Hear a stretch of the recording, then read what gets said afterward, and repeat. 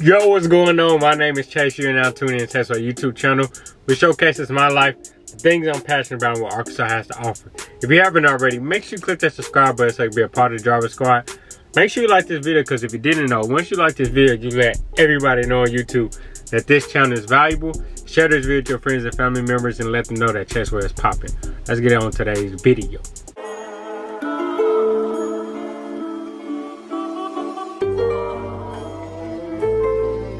Nah, for real. I pull up no star for real. I hop in the whip and take off, you know I'm on my Driver Squad, what's going on? Chase back with another video.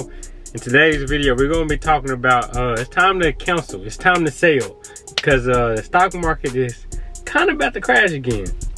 But we're gonna talk more about that. If you want to learn more about turning If you want to learn more about turning $50 into $8,140, hit my DMs on Instagram and be like, Chase, I would like to learn more about the smart money matrix system, and I can give you all the information moving forward. But let's continue to talk about the stock market. Put y'all up on the screen. 3, 2, 1, let's go. Let's look up something. United States debt clock. This is what's alarming right now.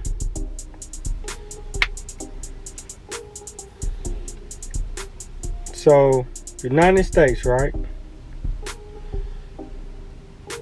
The GDP ratio, you want it close to 0 as possible. That lets you know how well the economy is going or doing.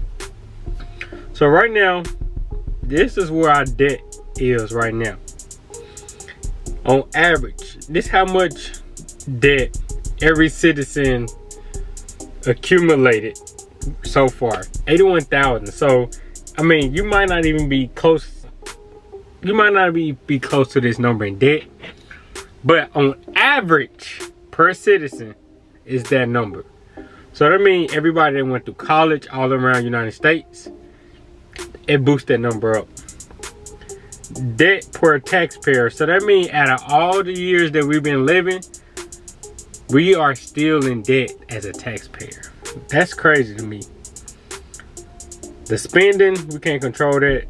The budget, that we can't control that. But our debt to GDP ratio, that's something that we definitely can't control. But 1960, it was 52%. 1980, it was 34.66%. 2056, but now it's 136.80%. That's bad. That's real bad.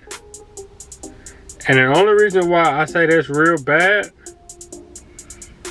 simply because what we gonna do? You really can't. I mean, no matter how many stimulus package they keep trying to throw at us, there's nothing to do. That's something. Let's go to Weeble. It's time to look at the NASDAQ.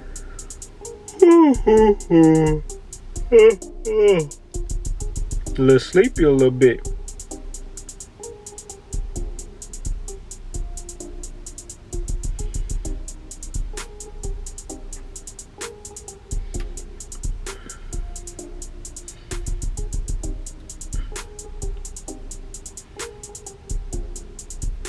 That SP, I don't know why I keep doing that.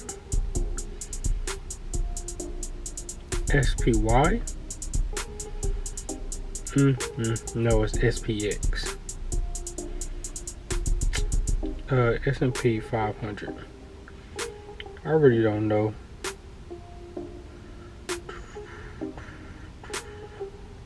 Here we go. Now, monthly. This is, let's get into these months. Let's zoom in a little bit. So judging based off the month, you can tell entering this month it was going down. Like if you just look at it, it was on its way down. Then it started going back up. This is another bearish candle that's coming up. Stock market is about to crash again. We was doing good. This is by the weeks. It was predicting that it was gonna go down with all these bearish candles. Then it started showing a bull candle. It went green. Started giving bull candles, and it just started going up. But now, even on the weekly, that's a bear green. On the daily, if you just want to zoom it out, the lowest, of course, back in February, but guess what? It's on its way again. And if you know anything about patterns, what goes up must comes down. Now let's look at I don't think that RSI. Okay, yeah, here go the RSI. Right now it's 50.25. I don't know if y'all can see that, but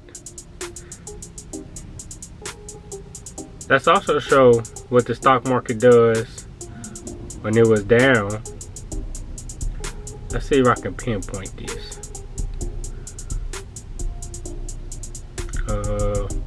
Let's put we got those indicators on. Look at some bowling bars. And let's look at some vertical because that's key too. So it's about to cross over. What does that mean? When it cross over, that means the stock is about to go in a different way. The stock market is about to go in a different way. Let's go back to monthly. And let's look at what the stock. So it's at 60.88. It's indicating that it's about to go down. The vortex haven't made its switch yet. Got a few more weeks, and it's gonna do what it's supposed to do. So everybody that's in their positions, be careful. I just want to go to Robinhood. I mean, I didn't have to go to Robinhood. Matter of fact, let's just stay in Weevil. What else is the Dow Jones?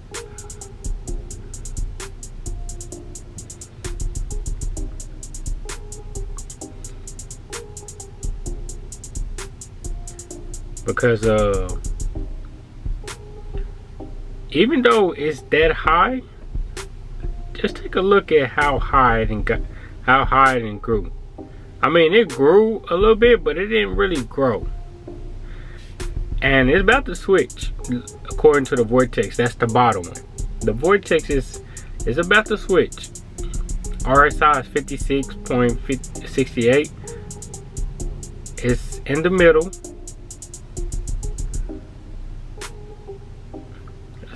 Let's go to stock charts.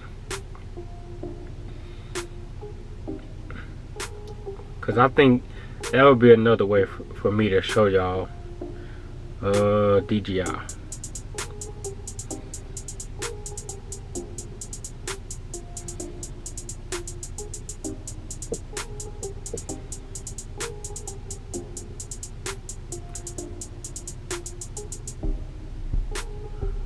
So as you can just tell, those numbers are lower. They are lower. The RSI, let me change it. That's the daily. Since we're on a free one, it don't let me go past weekly. But on the weekly, it's still not showing no great signs because it's in the middle. The best time was to buy when it was in brown. And it's in the middle, it's trading sideways, and it's indicating that it's about to go down. It's giving us a bearish candle, not a bullish, a bearish. So that means it's about to go down. So y'all be careful. Let me look at one final thing, because I know with this Apple stock split, I did tell my dad get into Apple. So it went down after it was booming after the sell-off. So it looks like it's gonna go bullish just a little bit. It's gonna go bullish just a little bit, then it's gonna go right back down. But it's also indicating that it's gonna go down again. So I think I'm gonna have my dad sell Apple stock when I go see him. I think I might put him on the camera and we're gonna talk about stocks. What's something else? Walgreens. And the only reason why I'm looking at Walgreens because I remember that Walgreens is in the buy, but it shot up a little bit, just a little bit, but it might go right back down because ain't no telling what the stock market about to do again. But it's predicting that it's gonna be another crash. I just want y'all to look over your assets, look at every individual stock that you are investing in, and evaluate your stocks. I do have videos on how to read the stock chart, how to indicate should you buy, should you sell, when should you sell. Make sure you're being patient because buying is easy. It's just the being patient part that you gotta grasp a hold of. Y'all be careful. Make sure y'all doing y'all homework. Y'all evaluating each stock that you invested in. And even though you probably made a few percent, a profit is better than zero and it's better than a loss. And coming up, we're going to be talking about how to report your earnings on taxes so you won't get in trouble. But that will be in next month. I'm about to start HFX real soon. I'm still going to be looking at some stocks for y'all, but I think I'm just gonna be evaluating the stock market because it's gonna crash again. Election time is getting close, and it's gonna do a quick boost, and then it's gonna drop. So y'all be careful. I know holiday season, the gift giving, all of this money about to be going around. I just want y'all assets to be protected. Y'all go ahead and sell out. Be careful. If you feel like you need to hold on a little bit longer, do what you got to do. But just remember, a profit is better than no profit, and nothing is better than. It's not better than something. Something is better than nothing. Y'all be careful. I'll see y'all in another video. Chase way out. Peace.